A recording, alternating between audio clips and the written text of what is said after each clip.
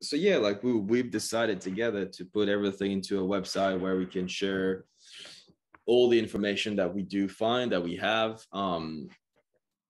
Like you've been like doing great production with the videos, and I think having this in one platform could be great, and it can give me another my own platform as well to talk about the sport industry and my journey that's been really unusual to the pros.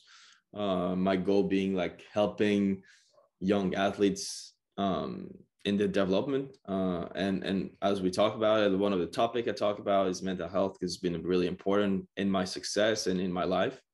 But there's a lot of other topics that I'm going to talk about. There's a bunch of stuff that are already ready, because my plan in the future is to put everything into a book or comic book. But yeah, I think it's important to let others athlete knows that okay, like what you see on the field is there's a lot of work behind. There's a lot of like setbacks, a lot of like things you have to deal with, and it's never easy.